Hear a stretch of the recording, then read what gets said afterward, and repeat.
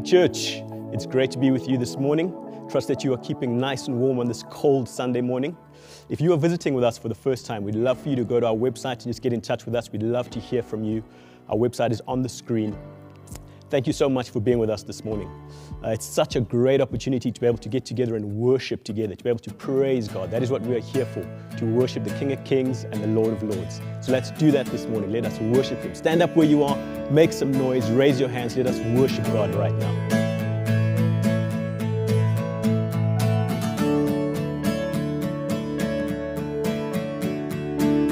Who breaks the power of sin and darkness, whose love is mighty and so much stronger, the King of glory, the King above all kings, who shakes the whole earth with holy thunder, who leaves us breathless in awe and wonder, the King of glory, the King above all kings. This is amazing grace. This is unfailing love, that you would take my place, that you would bear my cross, you would lay down your life, that I would be set free. Oh, Jesus, I sing for all that you've done for me.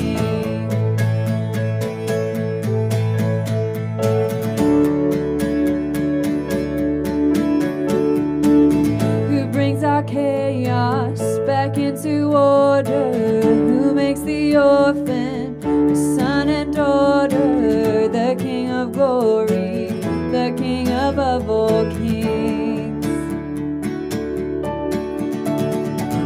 who rules the nations with truth and justice, shines like the sun in all of its brilliance, the King of glory, the King above all kings. This is amazing grace. This is unfailing love, that you would take my place, that you would bear my cross, you would lay down your life, that I would be set free. Oh, Jesus, I sing for all that you've done for me.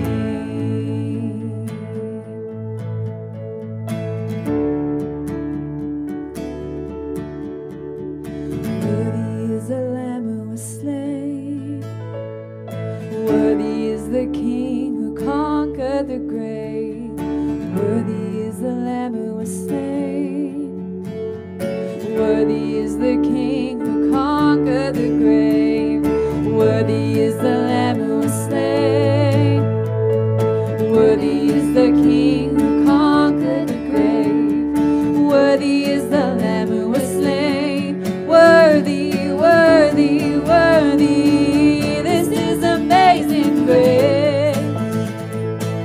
This is unfailing love, that you would take my place, that you would bear my cross, you would lay down your life, that I would be set free. Oh, Jesus, I sing for all that you've done for me. This is amazing grace. This is unfailing love, that you would take my place, that you would bear my cross, you would lay down your life, that I would be set free.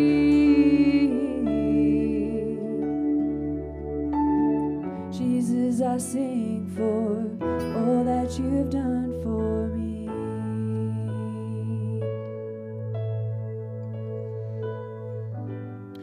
Yeah, Lord Jesus, we're grateful for your amazing love, your amazing grace towards us. We're so thrilled that we have one who has gone to the cross to show his love for us and his concern and his kindness and his gentleness. We just look to you and we rest in you, Lord Jesus.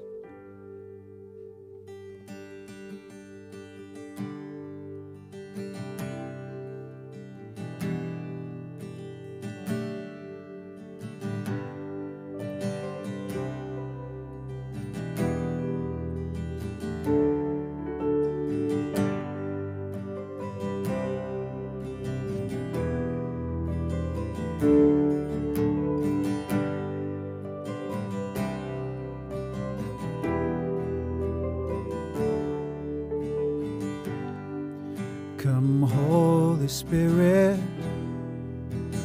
move among us.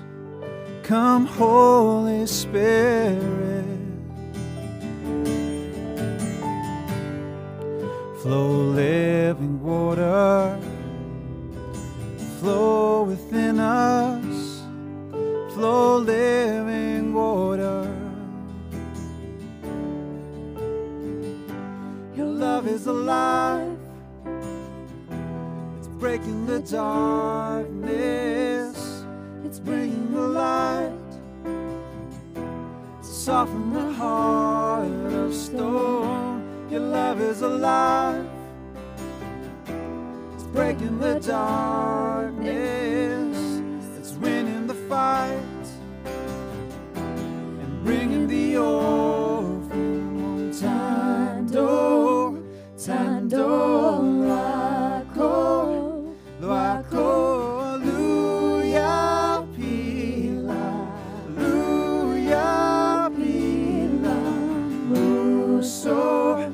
muso wako, uya pila.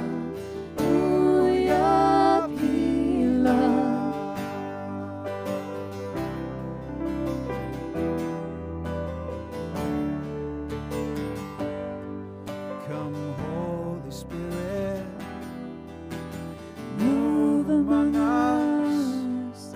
Come, Holy Spirit,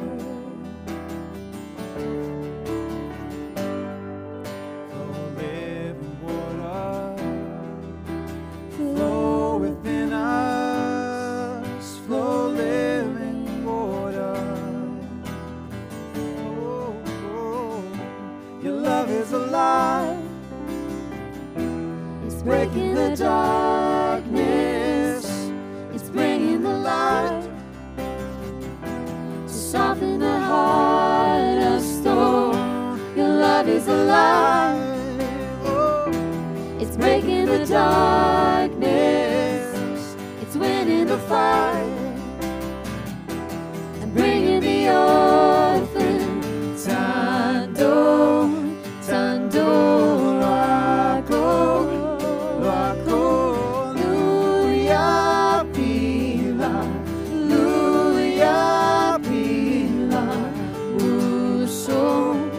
muso wako, uya pila, tando loako, uya pila, muso wako, uya pila.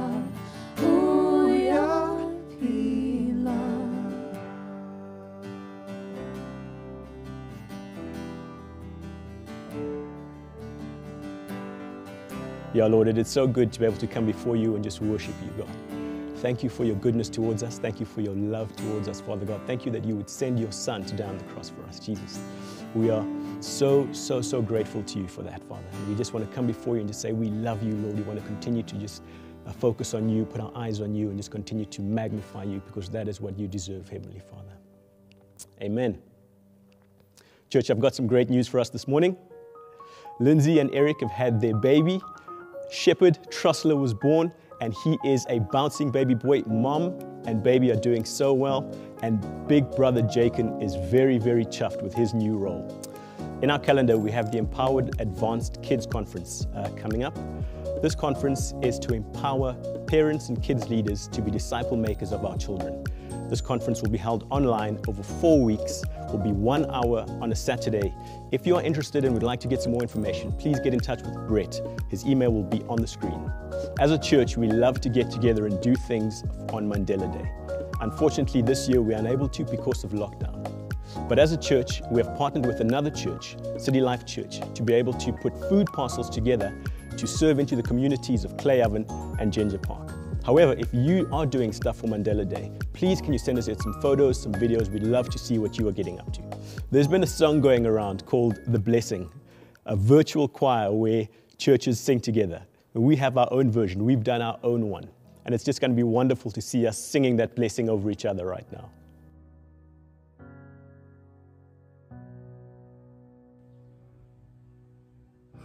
The Lord bless you and keep you, make his face shine upon you, be gracious to you. The Lord turn his face toward you and give you peace.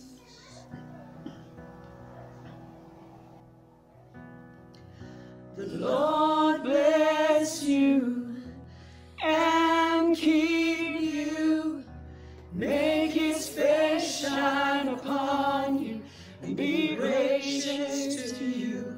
Turn his face towards you and give you peace.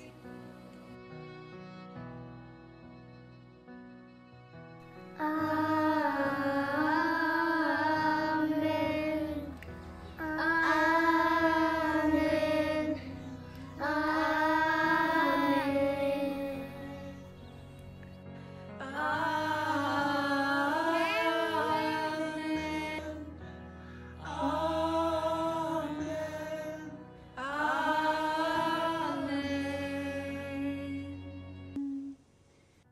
Mwari vakukomborere, vakuchengete, vakuratidze chiso chake akuwanire nyasha.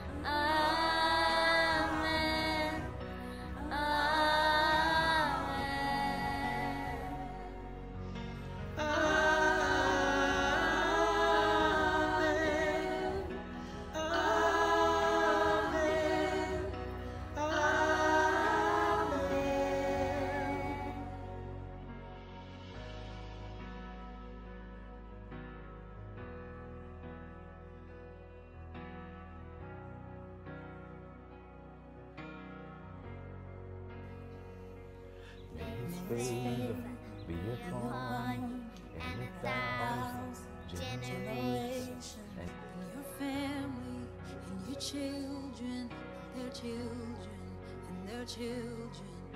His favor be upon you and 1,000 generations. Your family and your children and their children and their children.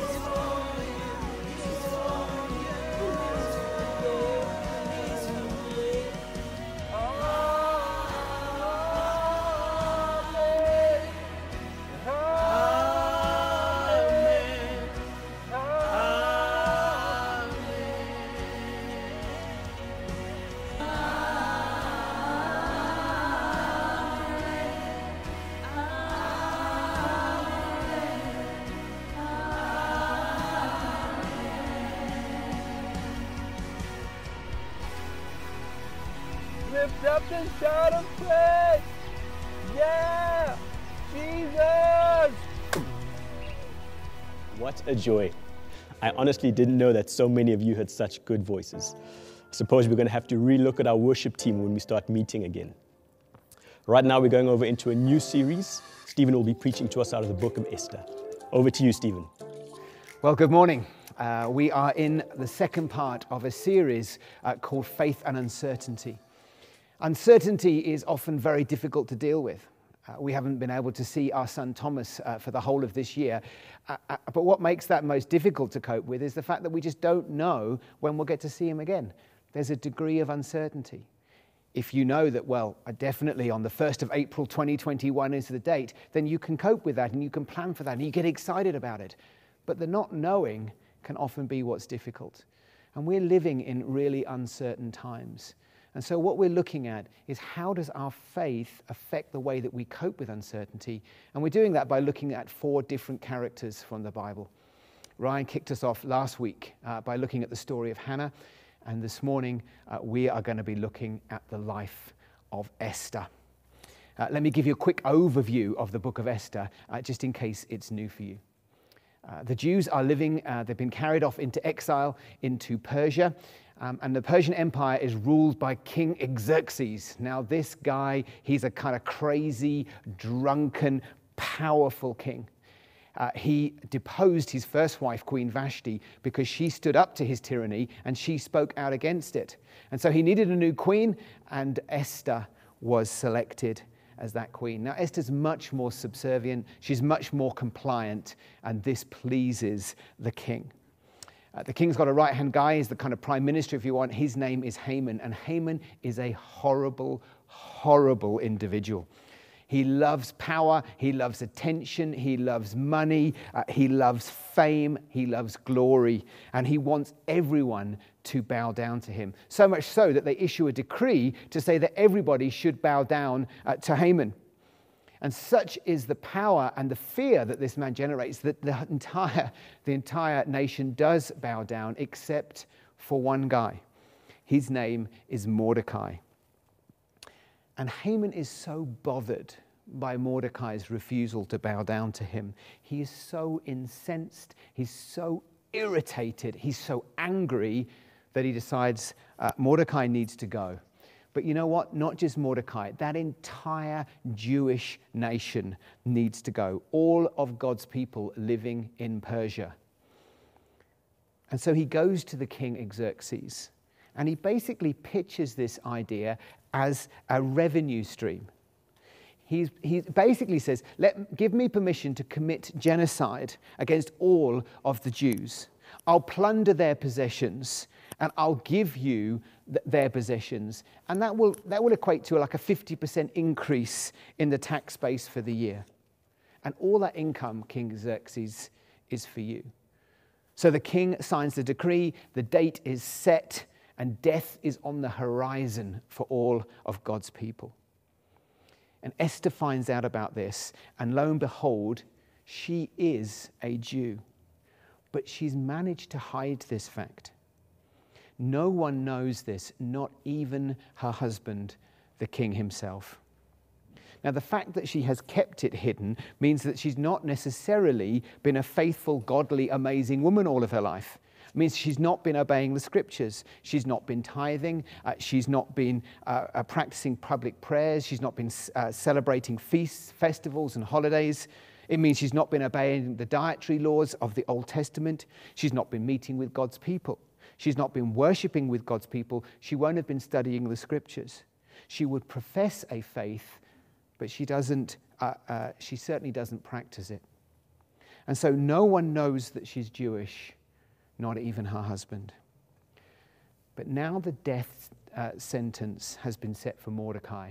The gallows have been built on which he will die. And Mordecai, by the providence of God, is also Esther's adoptive father. But all of God's people now have this death sentence. And so she too is now in danger.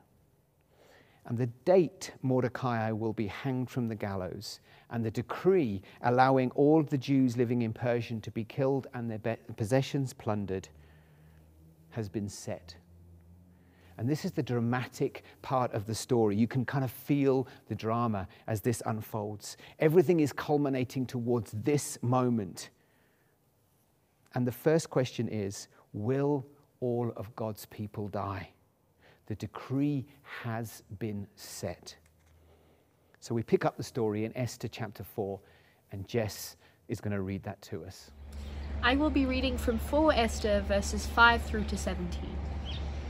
Then Esther called for Hattak, one of the king's eunuchs who had been appointed to attend her, and ordered him to go to Mordecai to learn what this was and why it was. Hattak went out to Mordecai in the open square of the city in front of the king's gate, and Mordecai told him all that had happened to him, and the exact sum of money that Haman had promised to pay into the king's treasuries for the destruction of the Jews. Mordecai also gave him a copy of the written decree issued in Susa for their destruction, that he might show it to Esther and explain it to her, and command her to go to the king to beg for his favor and plead with him on behalf of her people. And Hattak went and told Esther what Mordecai had said. Then Esther spoke to Hattak and commanded him to go to Mordecai and say, "All the king's servants and the people of the king's provinces know that if any man or woman goes to the king inside the inner court without being called, there is but one law, to be put to death, except to the one whom the king holds out the golden scepter so that he may live. But as for me, I have not been called to come into the king these 30 days." And then they told Mordecai what Esther had said. Then Mordecai told them to reply to Esther, "Do not think to yourself that in the king's palace you will escape any more than all the other Jews. For if you keep silent at this time, relief and deliverance will rise for the Jews from another place, but you and your father's house will perish. And who knows whether you have not come into the kingdom for such a time as this?" Then Esther told them to reply to Mordecai, "Go, gather all the Jews to be found in Susa, and hold a fast on my behalf, and do not eat or drink for 3 days, night or day. I and my young woman will also fast as you do. Then I will go to the king, though it is against the law, and if I perish, I perish." Mordecai then went away and did everything as Esther had ordered him.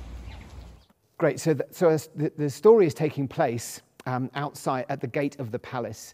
Now, the palace was almost like a city within the city. It was home not just to the king, but all to the governmental and the societal officials. It was set on the highest point of the city, but it wasn't just the high point geographically, it was the pinnacle of society. If you lived at the palace, if you worked at the palace, you had made it to the top. If you practiced law, if you were a lawyer and you practiced it in the palace, you were at the top of your career. If you were in finance, if you were in the arts, but you got to work at the palace, then you couldn't really go any higher than that. And the palace is where Esther finds herself. And we've got this decree that goes out to destroy the Jews. We've got a Jewish girl living in the palace as queen, and Mordecai comes to her and says, "Esther, you have got to use what you have got. You have got to use your position in the palace. You've got to use your royal position, your societal and your cultural capital to bring about justice. You have to do something." And so my first observation this morning is that there is an importance to where God has positioned you. Throughout Scripture, we see God working through people. And at times, yeah, it's through the priests, it's through the prophets, it's through the full-time missionaries like Paul, but many other times, it's through individuals taking up their place in society, whether it be Joseph, whether it be Daniel, and in this situation, whether it be Esther. Not just people inside believing communities, not just preachers and missionaries, but everyone in society, in places of influence, in homes, in schools, in boardrooms, in restaurants. He uses them all. There is an importance to where God has positioned you. You see, when God created man, our relationship was broken in the Garden of Eden when sin entered the world. And so God wants to, and it's always about restoring our relationship with Him. That is first and foremost. We preach it every week here about the importance of repentance and forgiveness and a restoring of a relationship and an intimacy with God. But it doesn't stop there. Because having won you to Himself, God then commissions you to go and to bring about His kingdom on earth, to love others, to fight injustice, to where there is injustice, to bring joy where there is pain, to bring life where there is death. That's what we should be about as Christ followers. Our relationship with God was broken, but so too is our relationship with one another. That's why we have racism. That's why we have war. That's why we have gender-based violence. That's why there is oppression. God has restored you to Himself. But then having done that, He then positions you. He positions you in law, in medicine, in finance, in education, in the arts to bring about His rule and reign, to love mercy, to fight injustice, to care for the poor and the oppressed. And that's what God calls each of us who would say, I'm a follower of His to do. But you might look at me and say, well, Stephen, that's great, but I'm no Queen Esther. I'm not in a significant place of influence to bring around justice. But I'd suggest this morning that if you're in Joburg, you're in the palace. You see, people often view Johannesburg much like people viewed the palace in Persia. People come to Joburg to feather their own nest, to develop their own careers, to use the cultural, intellectual, relational, and financial capital that there is here in order to get ahead. People come to the city in order to further their careers so that eventually they can move back to where they came from. Because if you can make it in Joburg, you can make it anywhere. If you are successful here, well, you're going to be a king back in that small town near the coast. And you've come to the palace. And Mordecai is saying to Esther, and effectively to us, you haven't come to this city to use this city. You've come to this city to use your royal position for such a time as this. You've come here because God has positioned you here. And maybe you just think, well, Stephen, I'm kind of here by the skin of my teeth. You know, I feel like I could be thrown out at any minute. Or maybe you feel like, well, I am here, but my position has been compromised. I haven't spoken out where I should have spoken out. I've done some shady things. You know, I've got to the place that I am, but I'm not sure my conscience is perfectly clear. You're very much like Esther, hey? Do you think hers was? It's never too late. God says to you, realize where you are, realize the importance of where you are, realize that you are in the palace, and I want to start using you if you're willing to hear that call.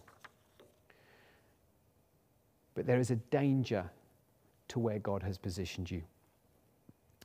Let's look at verse 11, because we then see Esther's response to Mordecai.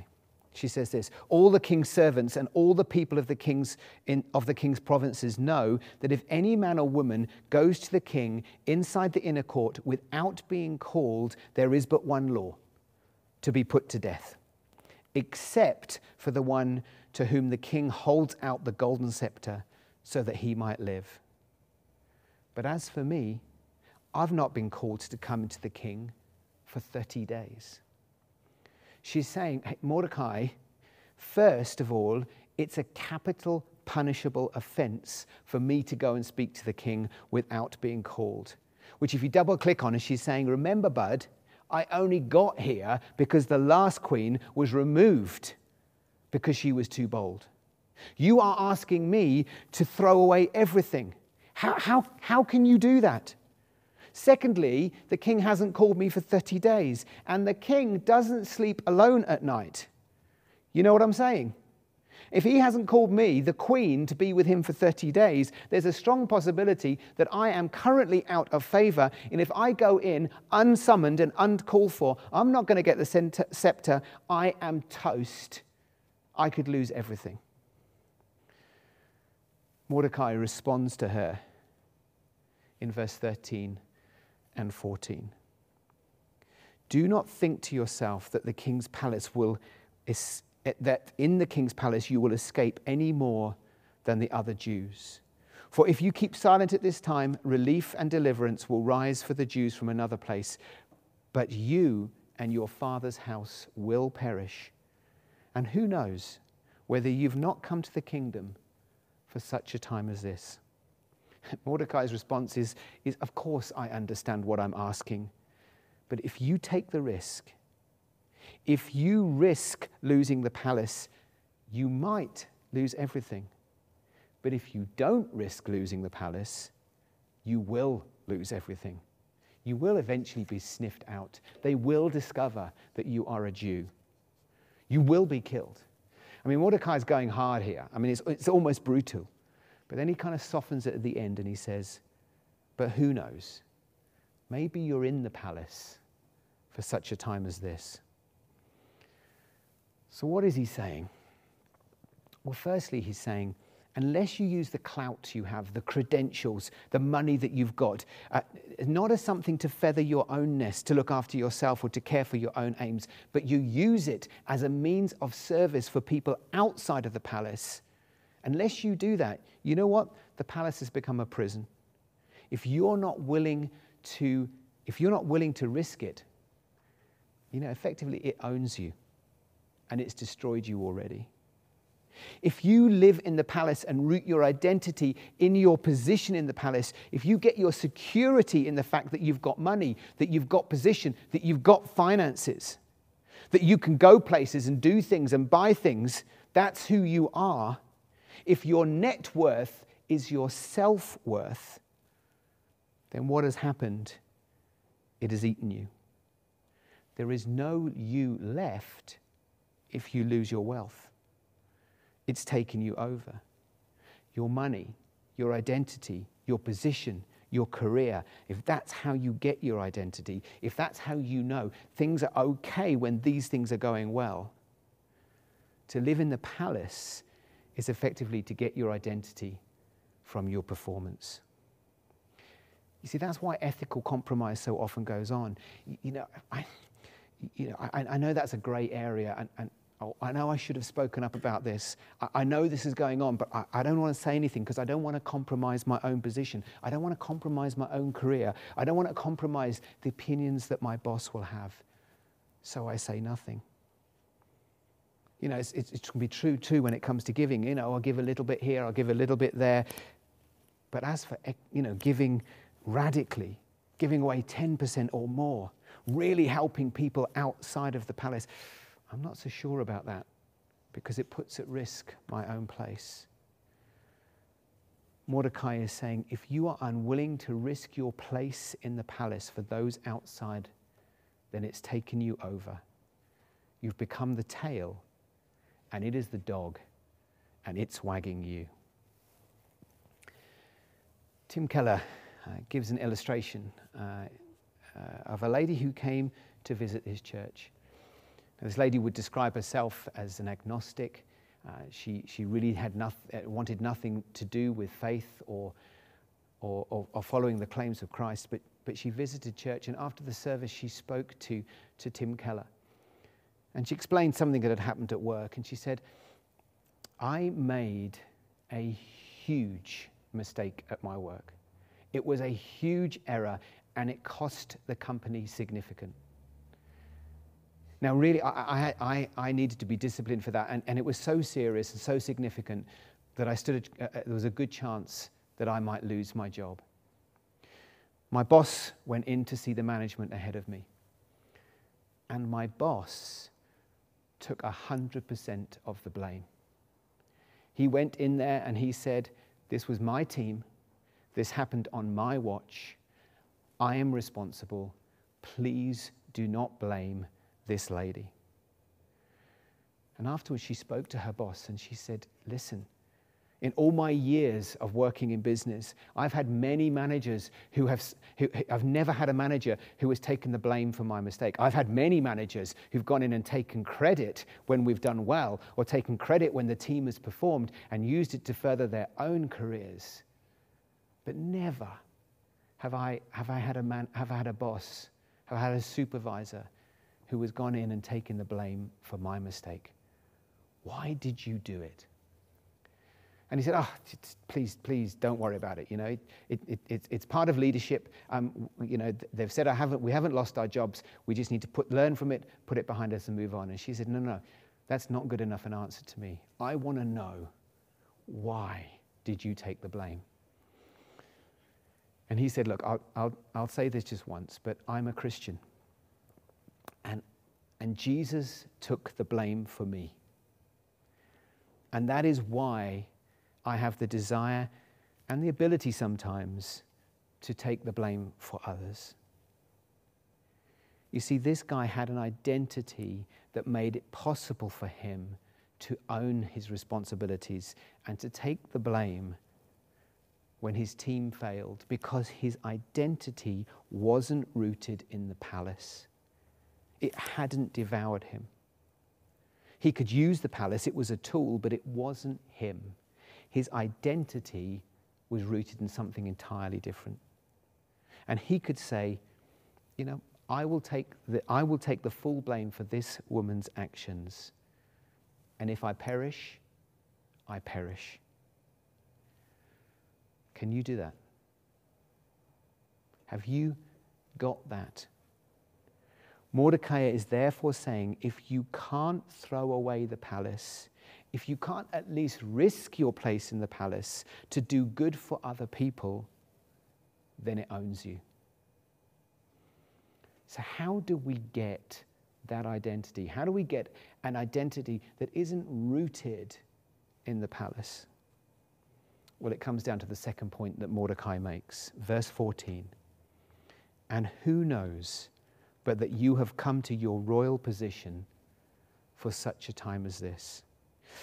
Now, the word there, come, you've come to your royal position. The word there, come, is actually a passive word that in other translations is translated brought.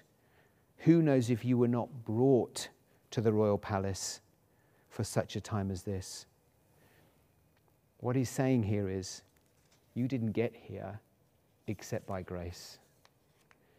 Your beauty wasn't something you earned. It was given to you by God. Your position isn't something you earned. It was a door of opportunity opened to you by God. Mordecai is saying to Esther and to us this morning, the position that we are in is strictly a matter of grace. And within us, we might want to whelm up and say, yeah, that's all very well, but hang on a minute, you have no idea how hard I worked to get into that varsity, how hard I worked to gain that promotion, to buy that house. Yes, true. But you worked with talents that were given to you by God. You applied for positions that you didn't earn. They were opened to you by God. Everything we have comes to us as a matter of grace. And Esther suddenly understood it, and she began to respond to it. This Esther, who was compliant and submissive, who never rocked the boat, who never ruffled feathers, who's entirely compliant, now starts giving orders. She starts to send instructions to Mordecai. You do this, I'll do that, I'll do that. And then she declares, if I perish, I perish. This was Esther, who 2 verses earlier has said, how can you ask this of me? The king hasn't called me for 30 days. If I go in there uncalled, I'm going to die. Now says, you know what? I get it. I get God's grace. So if I perish, I perish. That's the effect that grace has upon you when you understand it. And it's important that we understand it. Because otherwise, the story of Esther is great. It's inspirational. It's important. And we decide, this story of Esther is so inspiring. You know what? Tomorrow, when I get to work, I'm going to be different. I'm going to be telling people about Jesus. I'm going to be pointing out things which are a bit shady. I'm going to be standing up. I'm going to be fighting injustice. One or two things will happen. Either it won't last, or actually you'll become a huge pain in the backside. Because this isn't necessarily about things that we should do. It's about who we should be. And we should be like Jesus. The take home from here is not to go out and change behavior. It's to dive in to our relationship with Jesus, to be like him, to be filled with his Spirit. Because Jesus left the palace of heaven. He died a death for the benefit and flourishing of those outside of the city. Ephesians 2 says this, God being rich in mercy because of his great love with which he loved us, even though we were dead in our trespasses, made us alive in Christ, because it's by grace that you have been saved. And that's the important message of Esther. It's to understand the grace by which we are saved. Paul goes on in verse 8, for by grace you've been saved through faith. This isn't your own doing. It's a gift of God. It's not a result of your work so that no one can boast. For we are God's workmanship, created in Christ Jesus to do works which God has prepared for us beforehand that we should walk in them. Do we see the order there? It's by grace that we have been saved. It's not about how hard we work, because if it's about hard we work, we become boastful. It's about by grace we've been saved. But because we've been saved by grace, God has things for us to do. He has good works which God has prepared beforehand that we should walk in them. The story of Esther teaches us, firstly, that God has called us, God has positioned us. But God has positioned us so that as we understand that everything we have comes to us by his grace, then those positions don't own us. Those positions allow us to use our position for the flourishing of others. Faith in uncertainty. That allows us to take risks. That allows us to serve God, to fight injustice, to stand up against racism, to stand up against gender-based violence, to stand up and fight for the poor within our communities. Why? Because our identity is not rooted in what we do. Our identity is not rooted in our position in society. Our identity is rooted in Jesus, and we follow his example. Let's pray together. Father, thank you that we have a certainty that we are yours, that you have called us by name. You left heaven and went to the cross in order that we might have a relationship with you. And our identity is now not rooted in the palace. Our identity is rooted in you, and that allows us to take risks. That allows us to stand and to fight for you and for those who don't yet know you. Thank you, Lord. Give us faith in uncertain times for your glory. Amen.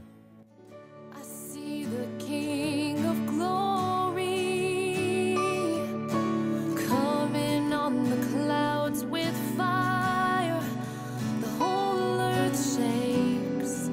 The whole earth shakes.